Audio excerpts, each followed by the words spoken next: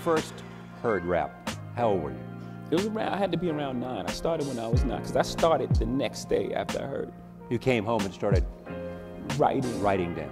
Writing all kind of, whatever, anything that I could think of. You know, like obsessively.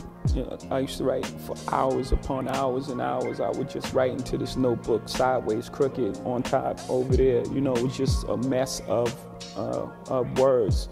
I used to write every day, every single day, in the kitchen, banging on the table. My mom's like, please, get us a break back here.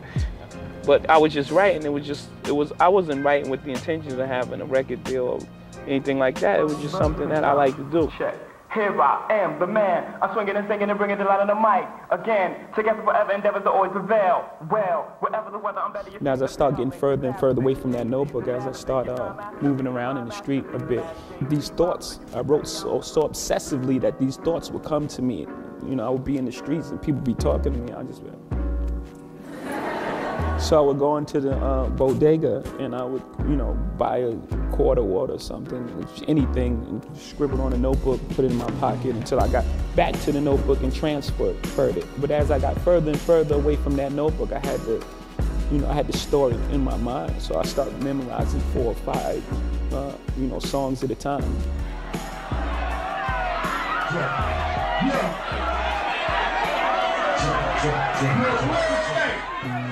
I ain't even gonna talk right now. Let's take them back for a second on scratch. Now I had to put that out myself. Nobody would sign me. They thought I was terrible.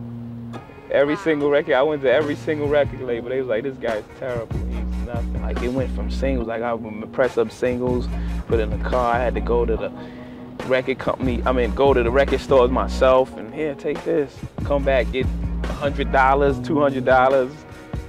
Give them some more records. It really started like that. Like, no one gave me anything. They didn't give me a record deal. They didn't give me anything. Like, I really just took my time and grew it, step by step by step by step. My feeling is, whenever inspiration don't find you, you have to find it. And luckily for me, I've been in this business a minute. I know a couple people, and some of them are just permanently inspired. Play me something, man. You play me something. I know where I'm going. Huh? You play me something. Yes, baby. That's that.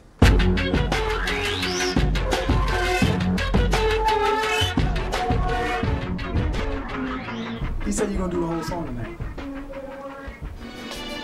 Sometimes you work with people because they legends, other times they just hot. Sometimes you work with people because there's a synergy there. We all work with a lot of different people in this business, but there's those special combination that you know just brings out the best in you.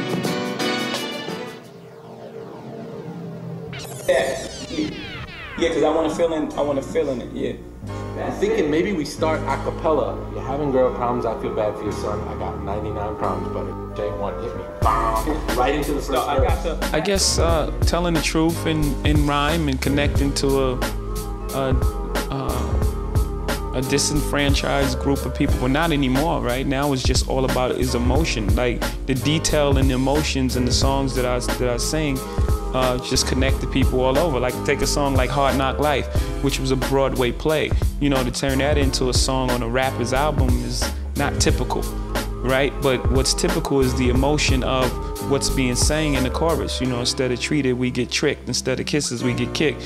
And that's a worldwide emotion, right? Everyone wants to root for the underdog, whether it's an orphan or, you know, a little black guy from Marcy that's running around with drug dealers. Like a lot of times, you know, you'll see me somewhere, you know, I'm not very vocal and you think something wrong and I'm just standing there and I'm just observing. I just watch people, I'm very observant. I just watch people, I watch their actions and the things they do, the things that they like, the things they dislike, you know what I mean? So, and that's just me naturally. That's not me taking care of business, that's just what I do.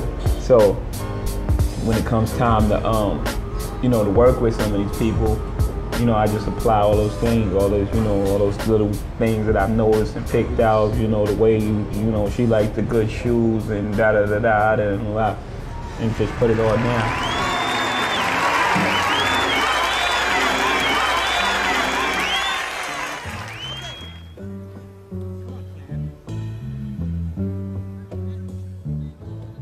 Hello. I think when you make music, you want people to hear it and hear different things, and then you want it to start a dialogue, because that's how we get to understanding. Excuse me. Oh, you felt that way about it. This is actually what I meant because this happened and these things happened that led to me saying this specific thing. You've bared your soul so much, not only in this album, and I mean, you can sort of see the evolution of a person in your music. Part of me would think, oh my God, I gotta talk about my marriage, I gotta talk about my mother, I gotta talk about my other ancestors. Part of me would think that would make me nuts.